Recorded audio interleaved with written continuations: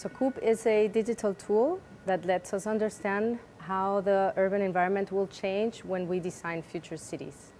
In other words, we can help the users see and visualize differently what is the impact on the urban environment, and thus we can contribute to avoid the failure of designing cities which are not successful or adapted to the needs of the users or the citizens. No? We can assess topics like which areas of the district, of the unbuilt district, are, for example, too windy for certain types of uses, like drinking a coffee, being outside, or, for example, which open spaces like parks will not have enough incidence of sunlight.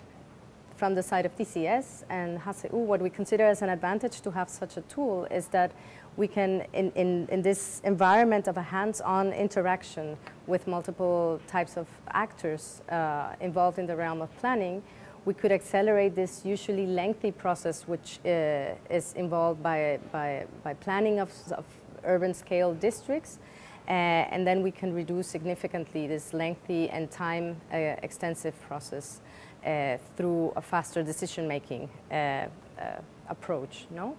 And ultimately, the idea is that COUP can contribute to accelerate this transition of planning into an era of digitalization when we have so much data collected in cities, and then it can be transferred and let's say, be consulted faster in such a platform. No?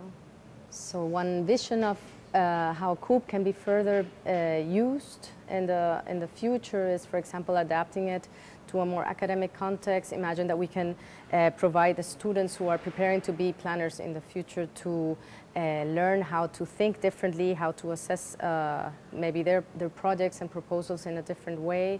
Definitely this can be a tool that can help into that transition.